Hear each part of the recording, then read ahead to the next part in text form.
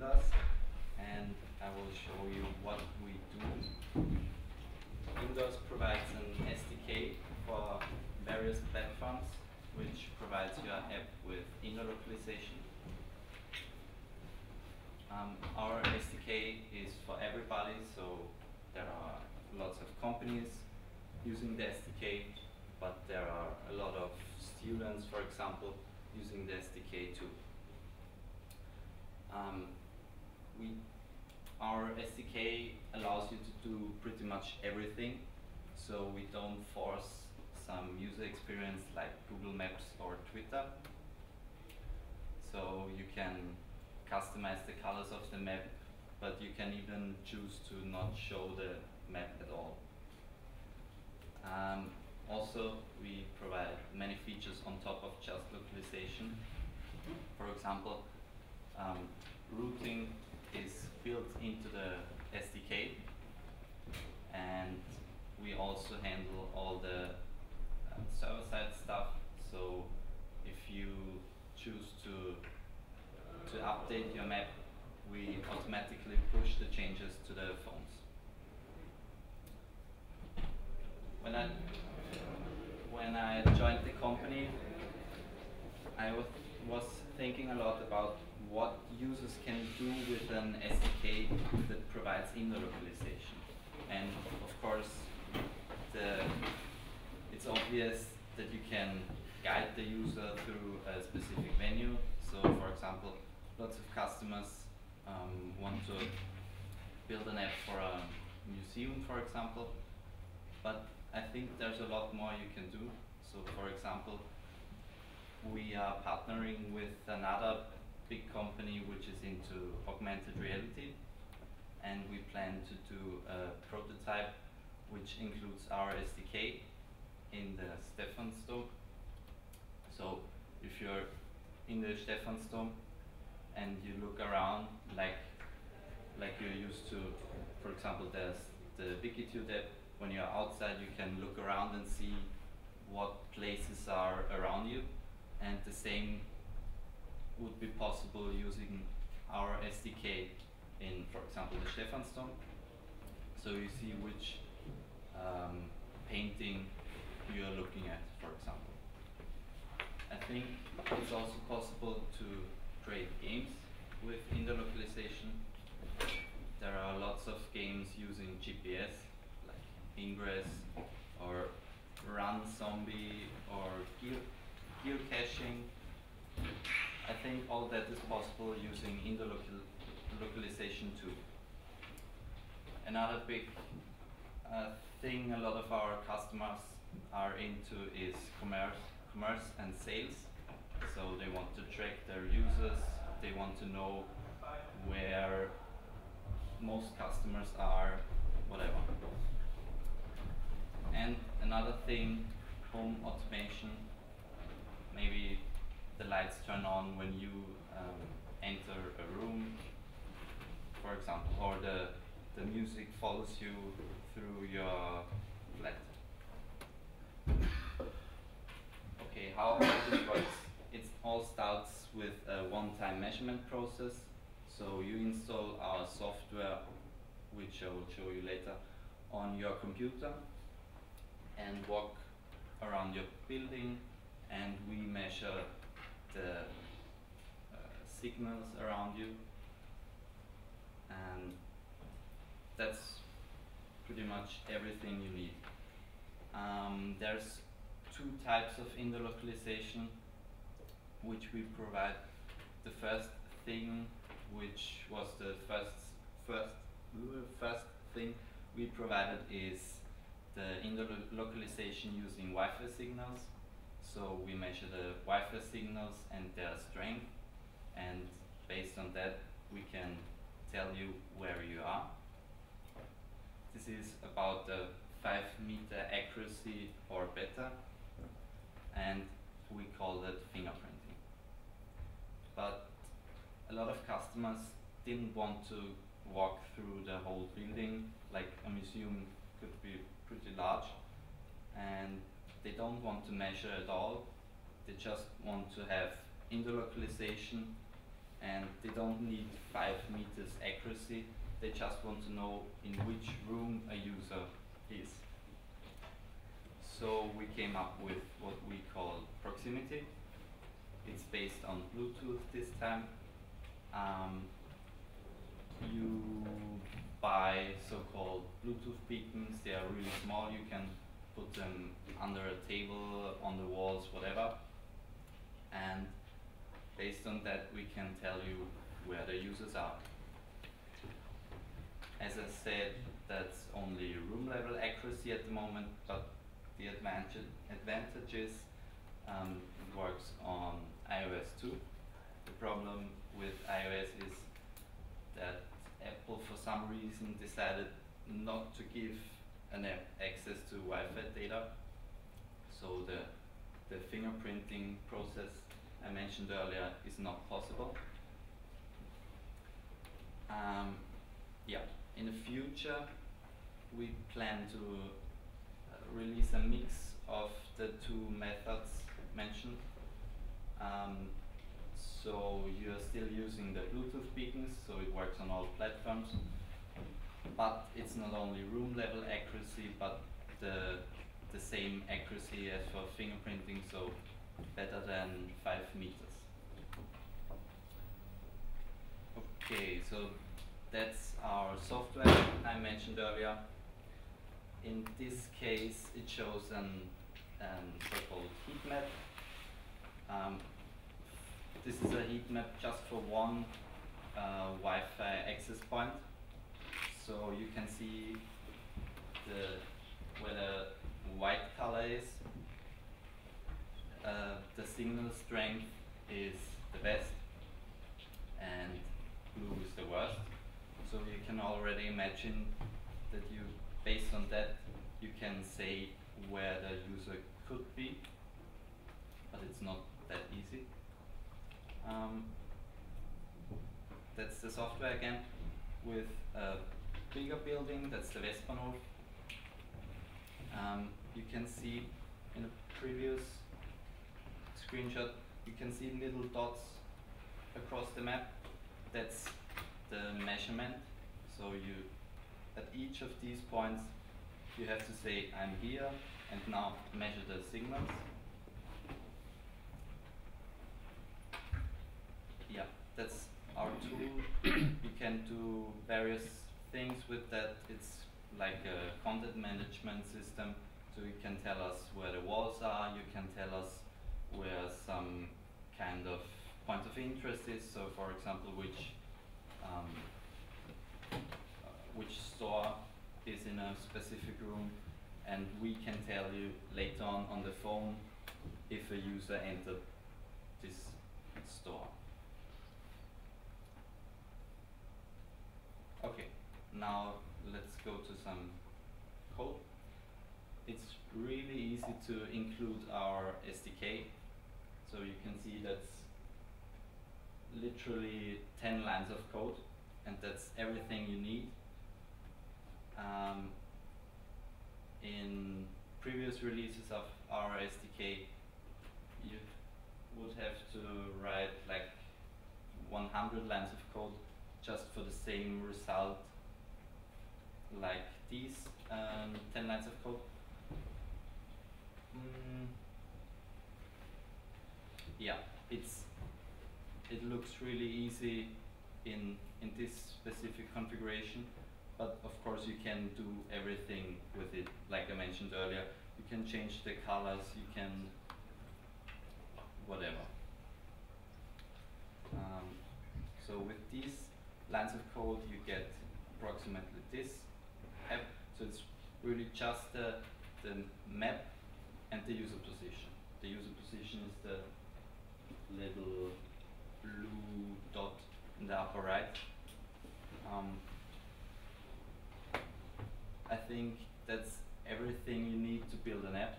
You can choose to extend the map view, for example, with our own demo application. We included some, like on the right side, a floor chooser, so the user can still choose to view another floor if he's interested in this floor. You can also see the routing in action. It's the blue line. That's everything you can see here is provided by our SDK. How do you map the map? Map the map? Yeah, map the map.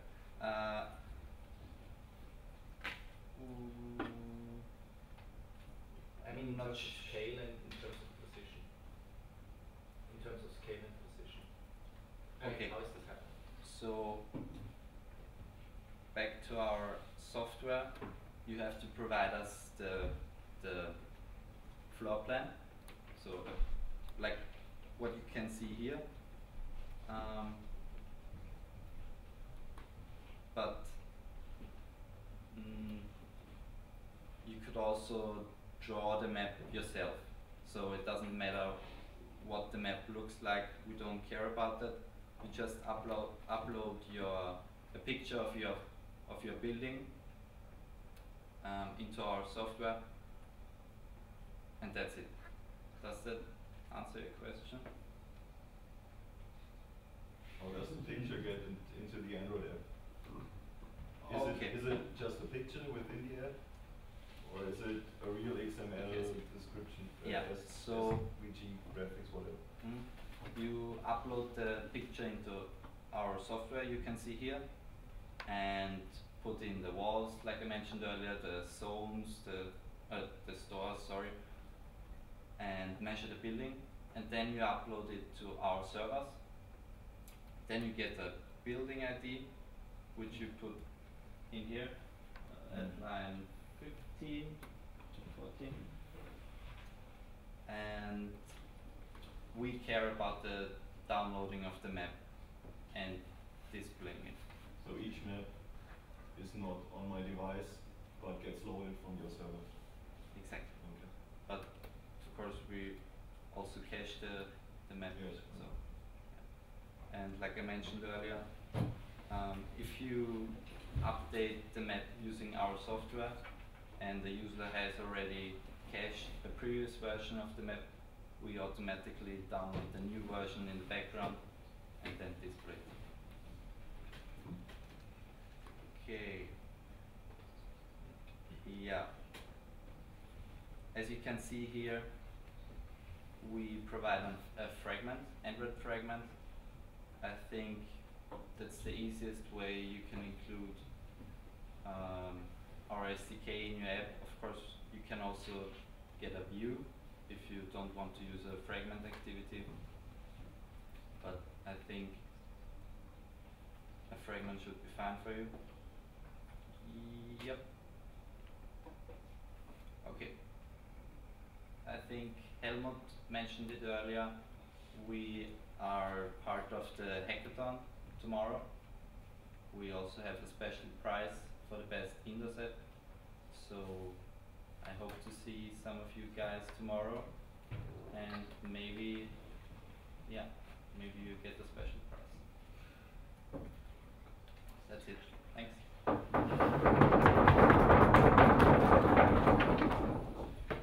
Do you have any questions?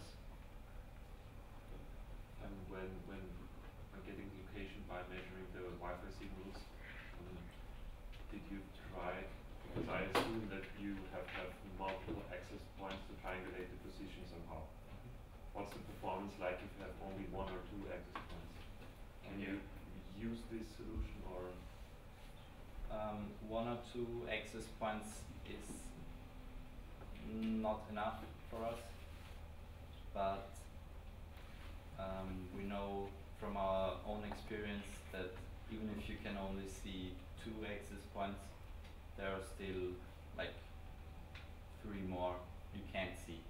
And even if the signal strength is really bad, we can still use it in our algorithm.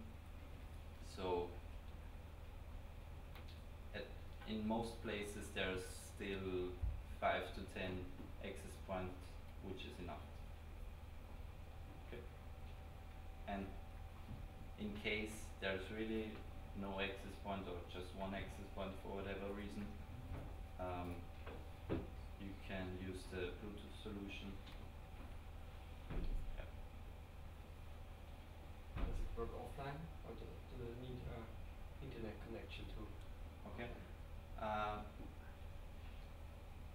I've mentioned earlier, we cache the map.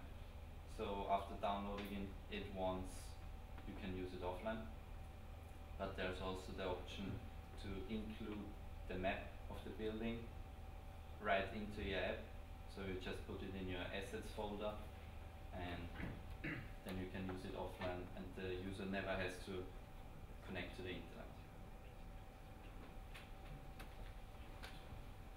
Any other questions? Yeah. For the Bluetooth proximity, because you can like make something like an RSSI measurement. How precise is it approximately? The proximity solution? Yes. Okay. At the moment, it's room level accuracy, or depending on how big the room is. So in this case, we could tell you if you're in the one half of the room or the other half. But as I've mentioned earlier, we are working on an improved version of the proximity solution, which will provide better than 5-meter accuracy. And does it precisely recognize in which floor you are? Mm-hmm.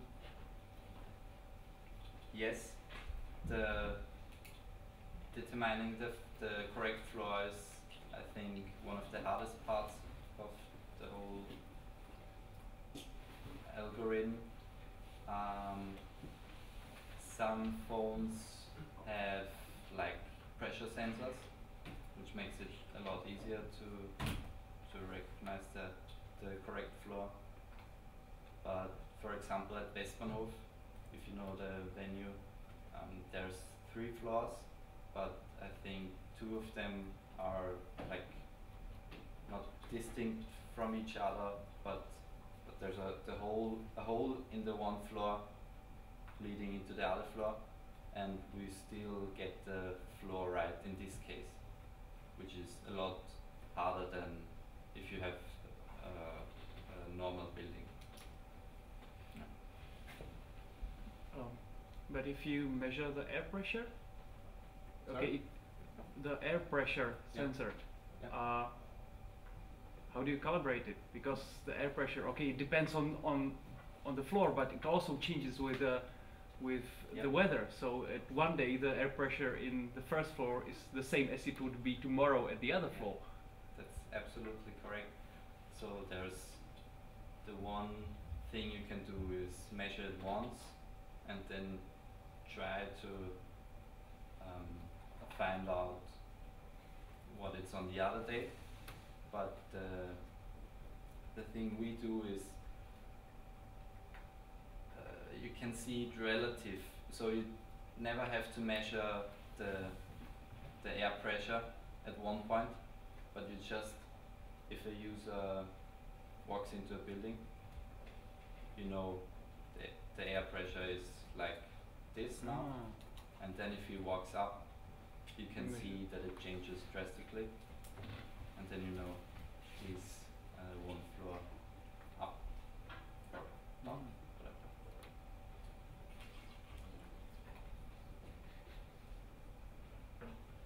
Other questions? Yeah.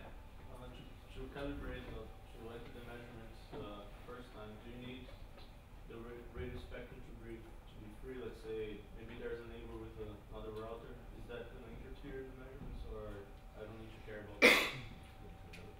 Or maybe it's going to shut, but then it may shut it down and then. Yeah, that's right. The problem with Wi-Fi is you don't have control over all access points in some cases. Like in university, you don't control the access points, so they could change, they could move one device from one room to another room, or they could shut it down. That's right. That's a problem.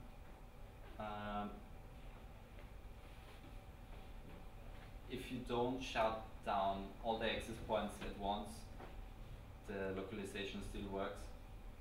Of course, the accuracy decreases. But I mean, let's say I have my own router. do I specify these to the system? Okay.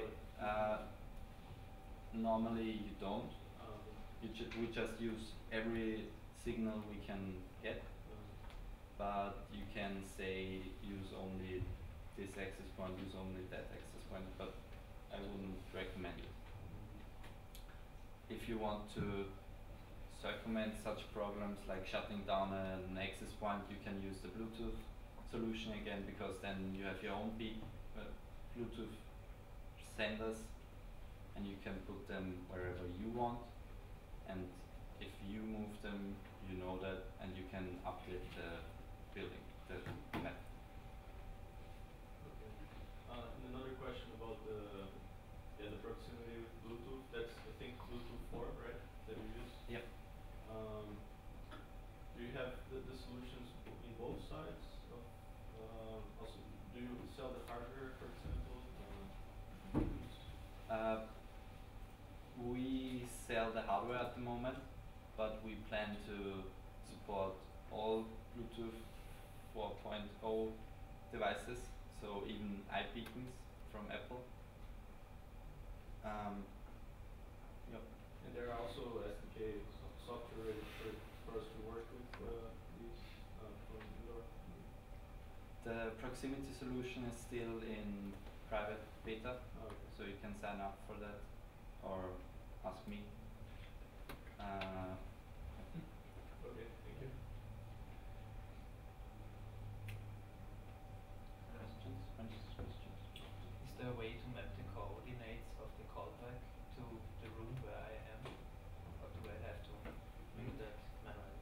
If you tell us in the software where specific rooms or stores or whatever, where they are and what they are called, then we provide a callback to that, tell you the user is in this room. But of course, it's possible, yeah. Yep. On your sample code, do you have some sample application IDs, building IDs, something that we could run and work Tomorrow at the hackathon, I will provide you an API key and a building ID, so you can just start hacking without worrying about the measurement stuff.